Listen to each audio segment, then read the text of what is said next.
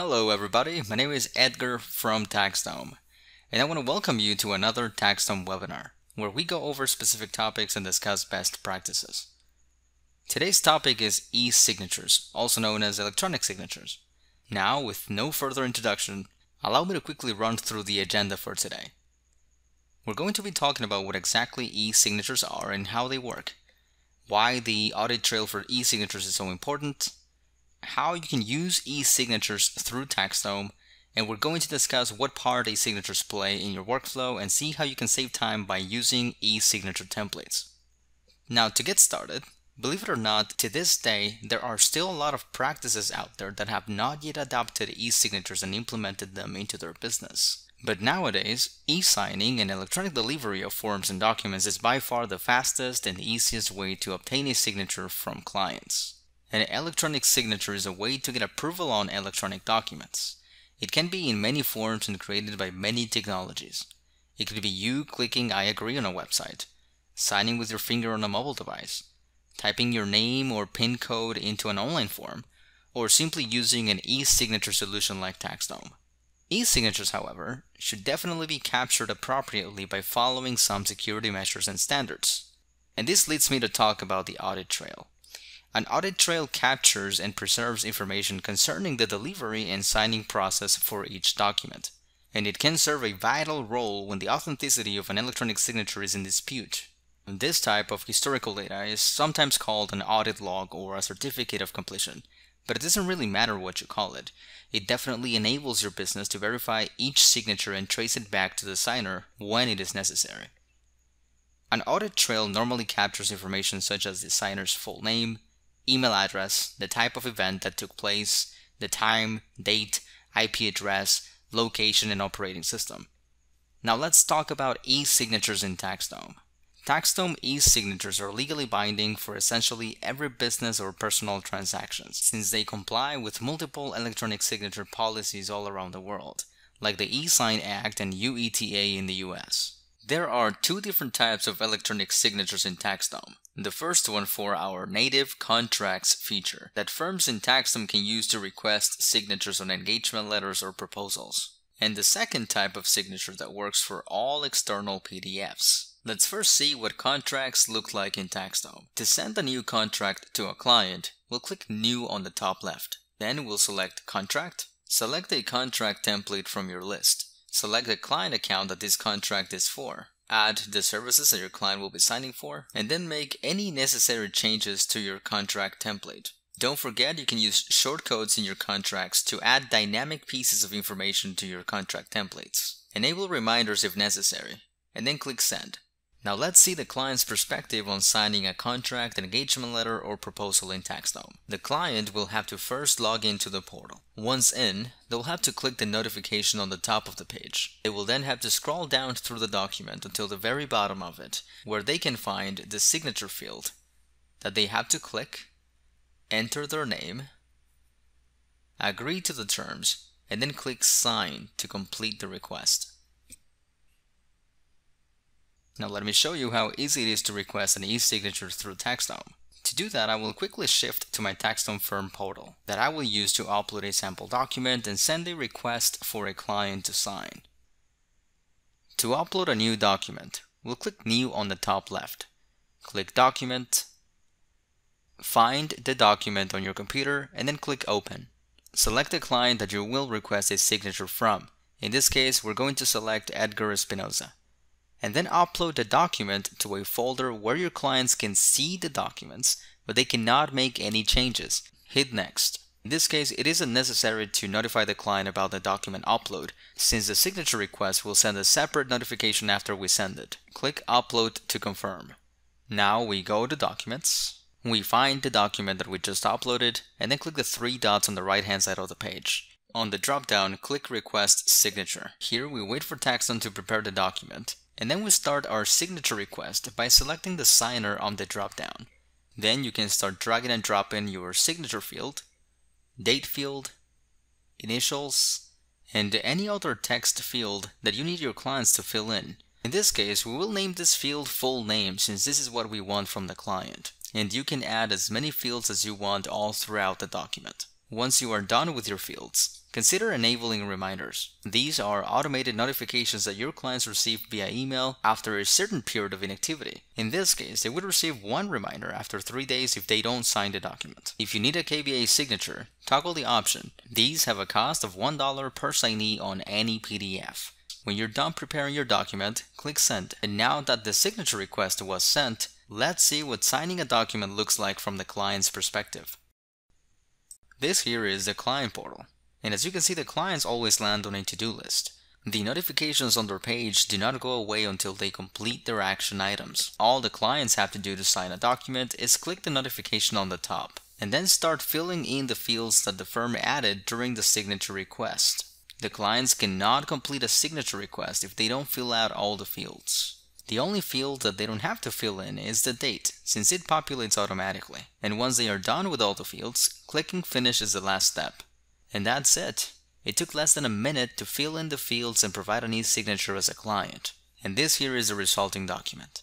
Now let's take a quick look back at the firm portal and see this document's audit trail page. At this point, the firm would have already received a notification both via email and in the app. Meaning that if whoever was assigned to the client that provided a signature takes a look at their Inbox Plus page, they will find a notification saying that the document was just signed. All they gotta do is click the notification here, go to the document, and then click the 3 dots on the right hand side of the document view page to access the audit trail. You can also access the audit trail directly from the documents page on the client account by simply finding the document and then clicking the same 3 dots on the right hand side of the page. And if the firm accesses the audit trail page of a document, not only will they find the client activity on this document, but also the team members activity. This page is also where you would find a record of any KBA signatures provided on this document. Now let's go over one of the most common use cases for electronic signatures, where we have to request a signature from more than just one individual. For example, taxpayer and spouse. Except this time we will use the TaxDome desktop application to print a document from our tax software right into TaxDome, and then request a signature right after, all from the TaxDome desktop app. First, let's open the app, and if you don't have it, you can download it from the TaxDome settings page. After logging into the app, TaxDome becomes a printer driver on the computer, meaning that we can print from any software right into our client accounts and then request a signature in the app.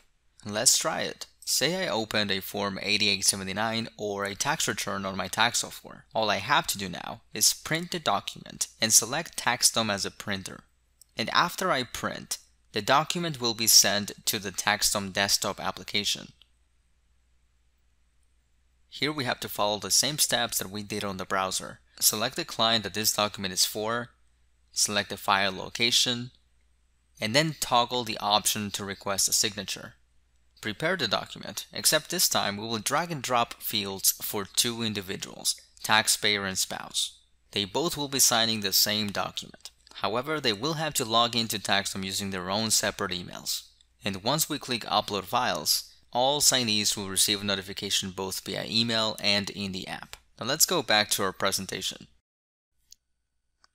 Now let's move to the next part of this webinar, which is about how e-signatures take part in your workflow. Now your workflow may consist of many different steps of a process that may have different stages in it. Whether you're doing tax preparation, accounting, consulting, it doesn't really matter what service you offer, e-signatures are in almost all cases a very important piece within the process. To show you an example here, I will again shift to my TaxDome firm portal so you can see how e-signatures can have a very positive impact on my workflow if I use them properly. Now here we are back on my TaxDome portal. But this time we are in the workflow section, where we are seeing one of my pipelines. In particular, this is a tax preparation pipeline. My pipeline consists of several different stages of the process.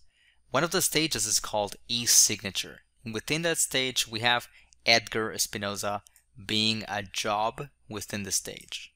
Now remember that e-signature that we requested from Edgar Espinoza?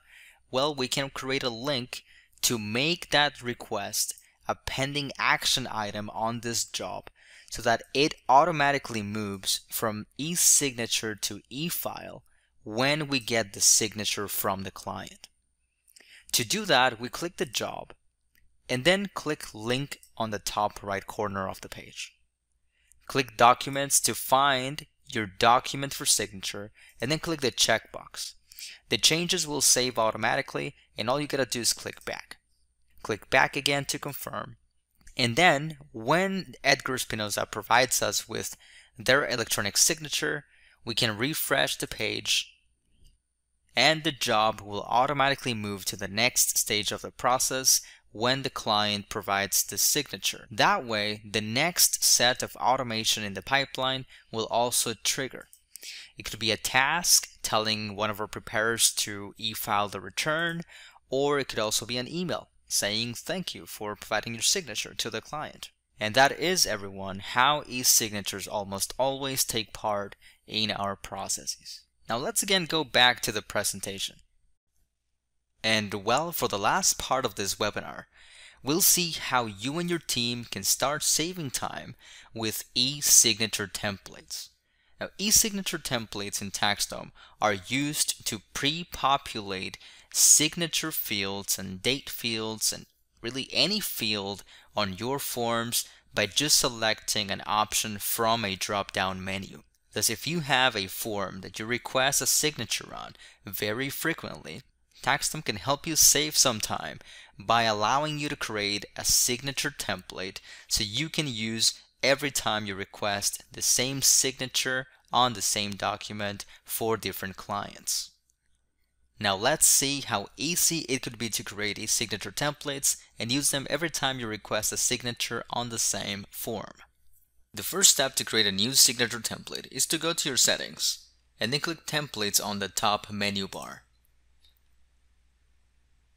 Click the Signatures sub-tab, and then here you have two options. You can either copy a template from the library, or you can create a new template from scratch using your blank PDF.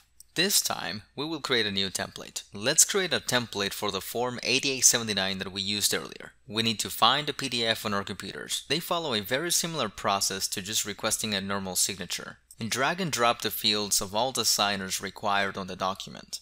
Because a Form 8879 can have more than just one signer, I will click Edit Signers to add the signer number 2, which normally would be the spouse. Then drag and drop the second signature field, and then save the template. Now you might be wondering, how do we use this template, or how do we even define who is signer number 1 and signer number 2 on our client accounts? Well, that's actually very simple. All you have to do is go to the client profile that you want to request a signature from.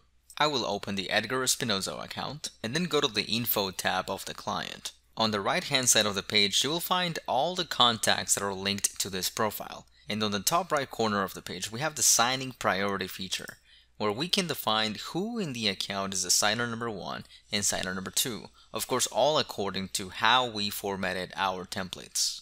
And so let's see what happens now if we upload a new document and then we use our signature template to send a signature request to this client. We'll follow the same steps to upload a new document and then request a signature on it.